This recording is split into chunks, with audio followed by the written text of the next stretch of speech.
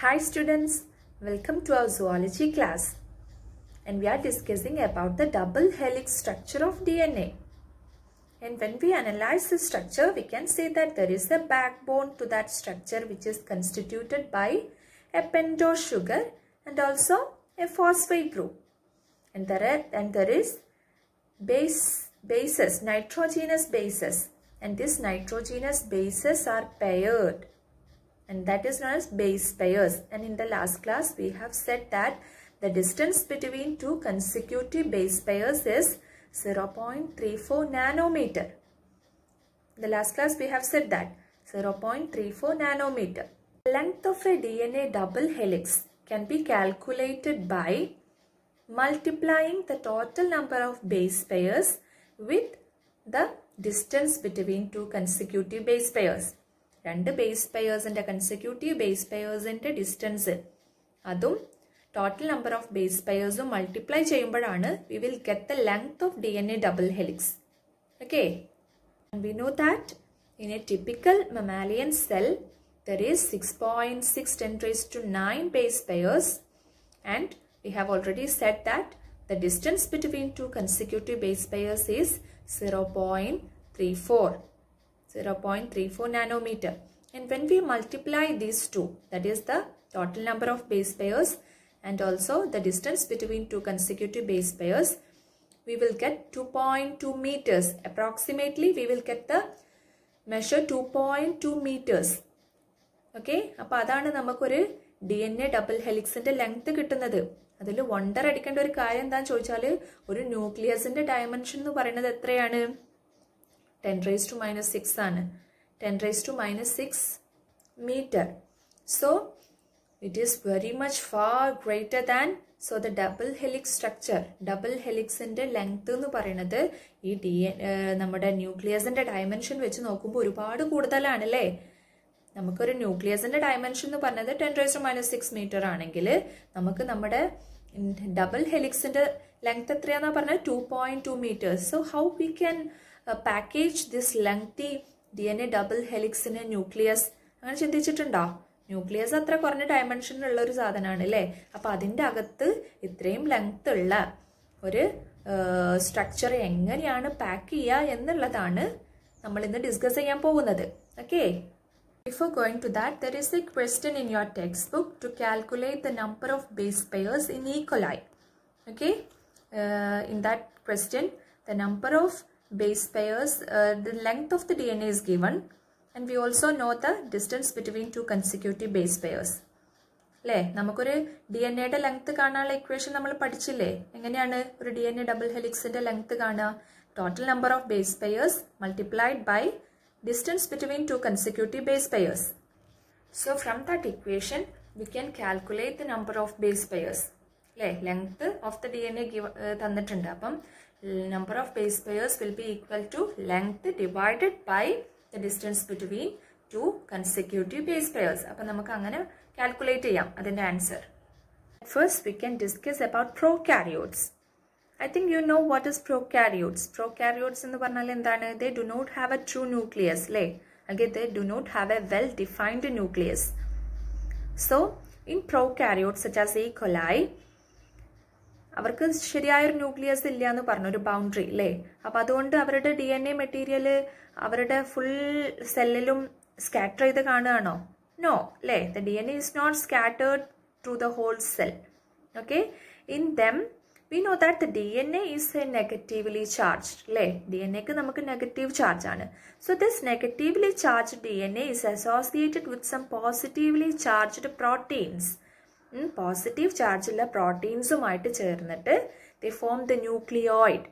In prokaryotes they form the nucleoid by associating the negatively charged DNA with positively charged proteins, and they form as big loops in nucleoid. Okay, and what about eukaryotes? Eukaryotes in the case endane, they do have a well defined nucleus. Prokaryotes ന്റെ പോലെ എല്ലാവർക്കും ഒരു well defined true nucleus ഉണ്ട് അല്ലേ? അപ്പോൾ അതിലുള്ള organization of this DNA double helix is much more complex. കുറച്ചും കൂടെ കോംപ്ലക്സ് ആണ് യൂകാരിയോട്സിന്റെ കേസ് നോക്കുകയാണെങ്കിൽ. In this case of eukaryotes, there is a positively charged protein known as histones. Histones എന്ന് പറയുന്ന proteins ഉണ്ട്. നമുക്കറിയാം proteins are made up of amino acids അല്ലേ? amino acids കൊണ്ടാണ് proteins ഉണ്ടാക്കിയിട്ടുള്ളത്. അപ്പോൾ ഒരു പ്രോട്ടീന് ചാർജ് കിട്ടുക എങ്ങനെയാണെന്ന് അറിയോ? പ്രോട്ടീൻസ് കൺസ്റ്റിറ്റ്യൂട്ട് ചെയ്യുന്ന amino acid റെസിഡ്യൂസിന് charged side chains ഉണ്ടെങ്കിൽ അതിന്റെ സൈഡ് ചെയിനിൽ ചാർജ്ഡ് സൈഡ് ചെയിൻ അതിൽ ഏതെങ്കിലും പോസിറ്റീവോ നെഗറ്റീവോ ചാർജുള്ള സൈഡ് ചെയിൻ ആണെങ്കിൽ അതിന്റെ അബൻഡൻസിനെ ഡിപ്പെൻഡ് ചെയ്തിട്ടാണ് ആ പ്രോട്ടീന്റെ ചാർജ് നമ്മൾ പറയാ. അപ്പൊ ഹിസ്റ്റോൺ എന്ന് പറയുന്നത് ഒരു പോസിറ്റീവ്ലി ചാർജ്ഡ് ബേസിക് പ്രോട്ടീൻ ആണ്. കാരണം in histone there is enormous quantity of ലൈസിൻസ് and ആർജിനൈൻസ്. Lysine എന്ന് പറയുന്ന അമിനോ ആസിഡും ആർജിനൈൻ എന്ന് പറയുന്ന അമിനോ ആസിഡും ധാരാളമുള്ള പ്രോട്ടീൻ ആണ് histone protein. And both this amino acids have positively charged side chain. ഈ പറയുന്ന രണ്ട് അമിനോ ആസിഡ്സിനും പോസിറ്റീവ് ചാർജ് ഉള്ള ഒരുപാട് സൈഡ് ചെയിൻ ഉണ്ട്. അപ്പൊ definitely that histone protein which is formed by this amino acid also carries A positive charge അല്ലേ? അതുകൊണ്ട് തന്നെ ഈ ഹിസ്റ്റോൺ പ്രോട്ടീനും എന്തായിരിക്കും? ഒരു പോസിറ്റീവ് ചാർജ് ആണ് ഉള്ളത്. And this histone organise to form A 8 molecules. ഒരു 8 മോളിക്യൂൾസ് ചേർന്നിട്ട് ഫോം ചെയ്യുന്ന ഒരു സ്ട്രക്ചർ ആണ് ഹിസ്റ്റോൺ. ഓക്കെ, അങ്ങനെ ഒരു 8 മോളിക്യൂൾസ് കമ്പൈൻ ചെയ്ത് കിട്ടുന്നതിനാണ് നമ്മൾ ഹിസ്റ്റോൺ ഒക്ടാമർ. ഹിസ്റ്റോൺ ഒക്ടാമർ അല്ലെ? 8 ഒക്ട അല്ലെ? അങ്ങനെ 8 മോളിക്യൂൾസ് കമ്പൈൻ ചെയ്തിട്ടുണ്ടാവുന്ന ഒരു സ്ട്രക്ചർ ആണ് നമ്മുടെ ഹിസ്റ്റോൺ ഉള്ളത്. അതിനാണ് നമ്മൾ ഹിസ്റ്റോൺ ഒക്ടാമർ എന്ന് പറയുന്നത്. And we have said that histone have A positive charge. So ഈ ഒരു പ്രോട്ടീന് റാപ്പ് ചെയ്തിട്ടാണ് നമ്മുടെ നെഗറ്റീവ്ലി ചാർജ്ഡ് DNA ഉണ്ടാവുക. Okay, let's see the image of that histone octamer and this wrapped negatively charged DNA. അപ്പോൾ ഈ രണ്ട് കാര്യങ്ങളും കൂടെ ഈ ഹിസ്റ്റോൺ ഒക്ടാമറിനെ റാപ്പ് ചെയ്തിട്ട് DNA ഡബിൾ ഹെലിക്സ് ഫോം ചെയ്യുന്ന ആ മൊത്തത്തിലുള്ള ആ സ്ട്രക്ചറിനെയാണ് നമ്മൾ ന്യൂക്ലിയോസോം എന്ന് പറയുന്നത്. So ന്യൂക്ലിയോസോം constituted by A histone ഒക്ടാമർ and also a negatively charged DNA double helix. നമ്മൾ സംസാരിച്ചുകൊണ്ടിരുന്ന DNA ഡബിൾ ഹെലിക്സ് ഈ ഹിസ്റ്റോൺ ഒക്ടാമറിനെ റാപ്പ് ചെയ്തിട്ടാണ് കാണുക. അങ്ങനെ റാപ്പ് ചെയ്തിട്ടുള്ള ആ ഫോം, അതായത് ഹിസ്റ്റോൺ ഒക്ടാമറും നമ്മുടെ DNA ഡബിൾ ഹെലിക്സിനെ മൊത്തത്തിൽ പറയുന്ന ആ രണ്ട് കാര്യങ്ങളും കൂടെ കൺസ്റ്റിറ്റ്യൂട്ട് ചെയ്തിട്ട് വരുന്ന ആ സ്ട്രക്ചറിനെയാണ് നമ്മൾ ന്യൂക്ലിയോസോം എന്ന് പറയുന്നത്. ന്യൂക്ലിയോസോം. അപ്പൊ അത് കുറച്ചും കൂടെ ക്ലിയർ ആവാന് നമുക്ക് ഹിസ്റ്റോൺ ഒക്ടാമറിന്റെ ഫിഗറും അതുപോലെ എന്താണ് ന്യൂക്ലിയോസോം, ഈ ന്യൂക്ലിയോസോമിൽ എന്താണ് കൺസ്റ്റിറ്റ്യൂട്ട് ചെയ്തെന്നുള്ള ഇമേജും കൂടെ കാണുമ്പോൾ നിങ്ങൾക്ക് കുറച്ചും കൂടെ ക്ലിയർ ആവും. Okay, let's see that. And this is the image of histone ഒക്ടാമർ. And there are 5 types of histone proteins: H1, H2A, H2B, H3 and H4. In that, H2A and H2B, H3, H4 occur in pair and form the histone octamer. So this is the image of histone octamer. And around this histone octamer, the negatively charged DNA helix is wrapped, okay, and that constitute the nucleosome.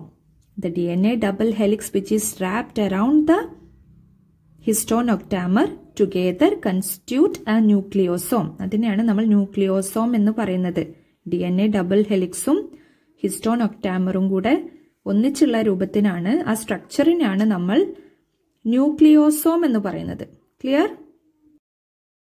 Typical nucleosome contains 200 base pairs of DNA double helix. DNA double helixന്റെ ഒരു 200 base pairs ആണ് ഒരു typical nucleosome ഉണ്ടായിരിക്കുക. You can see in the nucleus. ന്യൂക്ലിയസിന്റെ image നമ്മൾ electron മൈക്രോസ്കോപ്പിലൂടെ ഒക്കെ നോക്കുമ്പോഴേ നമുക്ക് thread like structures കാണാൻ പറ്റും അല്ലെ? ഒരു സ്റ്റെയിൻ ചെയ്യുന്ന, നമ്മൾ ന്യൂക്ലിയസ് സ്റ്റെയിൻ ചെയ്യുമ്പോൾ സ്റ്റെയിന് പിടിക്കുന്ന ത്രെഡ് ലൈക്ക് സ്ട്രക്ചേഴ്സ് കാണാൻ പറ്റും. And that structures is nothing but that is ക്രോമാറ്റിൻസ് ആണ് അല്ലേ? അപ്പൊ ഈ ക്രോമാറ്റിനിൽ കൺസ്റ്റിറ്റ്യൂട്ട് ചെയ്യുന്നത് ഈ ന്യൂക്ലിയോസോംസിന്റെ റിപ്പീറ്റിംഗ് യൂണിറ്റ് ആണ്. ന്യൂക്ലിയോസോം എന്താണെന്ന് ക്ലിയർ ആയില്ലേ? ഡബിൾ ഹെലിക്സും ഹിസ്റ്റോൺ പ്രോട്ടീനും കൂടെ കൺസ്റ്റിറ്റ്യൂട്ട് ചെയ്യുന്നതിനാണ് ന്യൂക്ലിയോസോം. അപ്പൊ ഈ ന്യൂക്ലിയോസോംസിന്റെ റിപ്പീറ്റിംഗ് യൂണിറ്റ് ആണ് നമുക്കൊരു ക്രോമാറ്റിൻ, ഒരു ത്രെഡ് ലൈക്ക് സ്ട്രക്ചറിൽ നമുക്ക് കാണാൻ പറ്റുക.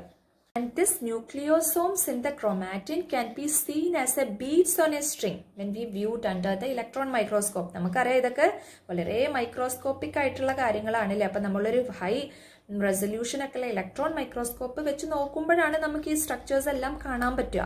അപ്പം നമ്മൾ ഇലക്ട്രോൺ മൈക്രോസ്കോപ്പിലൂടെ നോക്കുമ്പോൾ നമുക്ക് ക്രൊമാറ്റിൻ ഒരു ത്രെഡ് ലൈക്ക് സ്ട്രക്ചർ ഉണ്ട് എന്ന് പറഞ്ഞു. ആ ത്രെഡ് ലൈക്ക് സ്ട്രക്ചറിൽ അല്ലെങ്കിൽ ഒരു എന്താ പറയുക ചെയിൻ പോലെയാണ് കാണുക. ആ ചെയിൻ്റെ ഓരോ ബീഡ്സ് ആയിട്ട് നമുക്ക് കാണാൻ പറ്റുന്നത് ഈ ന്യൂക്ലിയോസോംസിനെയാണ്. This ന്യൂക്ലിയോസോംസ് look likes A beads on A string. നമ്മളൊരു സ്ട്രിങ് അല്ലെങ്കിൽ ഒരു ചെയിൻ എടുക്കുകയാണെങ്കിൽ അതിൽ ഓരോ മുത്തുമുത്ത് പോലെയാണ് നമ്മുടെ ഈ ന്യൂക്ലിയോസോംസിനെ നമുക്ക് വ്യൂ ചെയ്യാൻ പറ്റുക.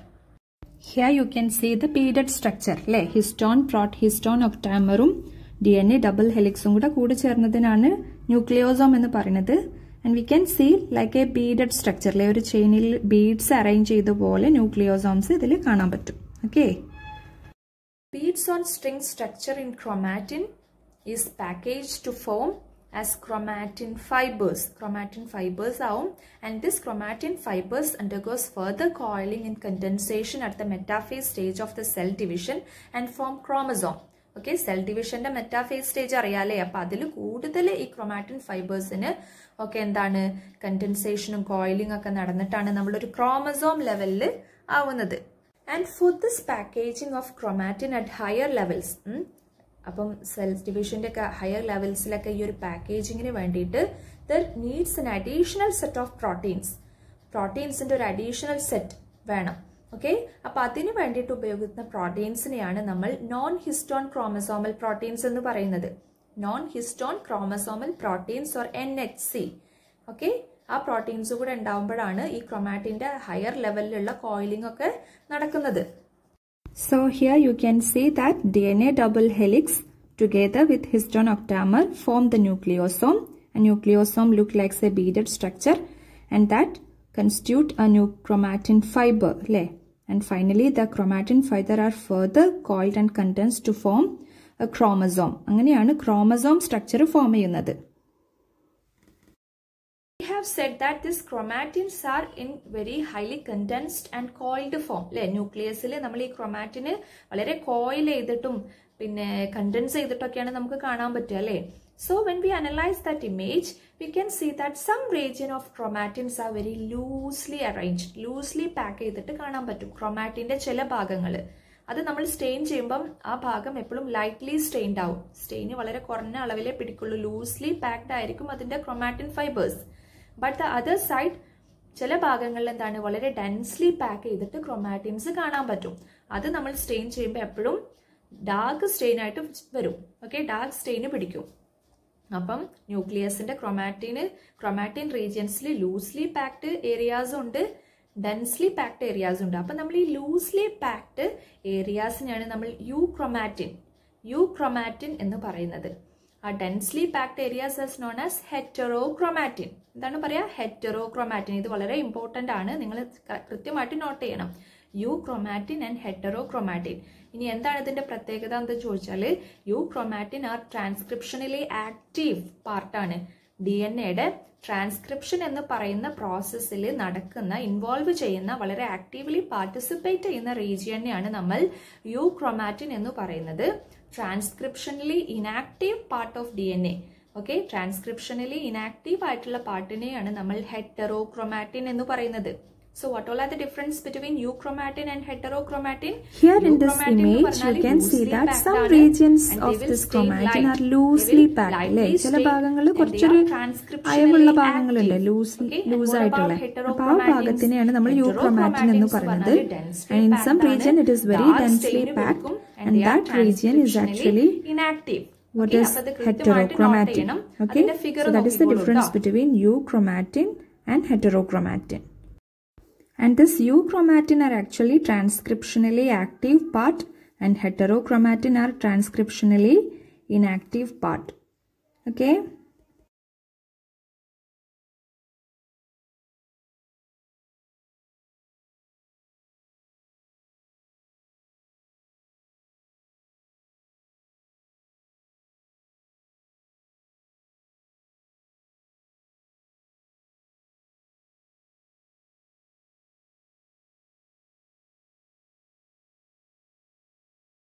Have discussed about the packaging of DNA double helix. ഒരു ന്യൂക്ലിയസിൽ ഈ DNA double helix എങ്ങനെയാണ് പാക്ക് ചെയ്ത് കിടക്കുന്നത് എന്നുള്ളതാണ് നമ്മൾ ഇന്ന് ഡിസ്കസ് ചെയ്തത്.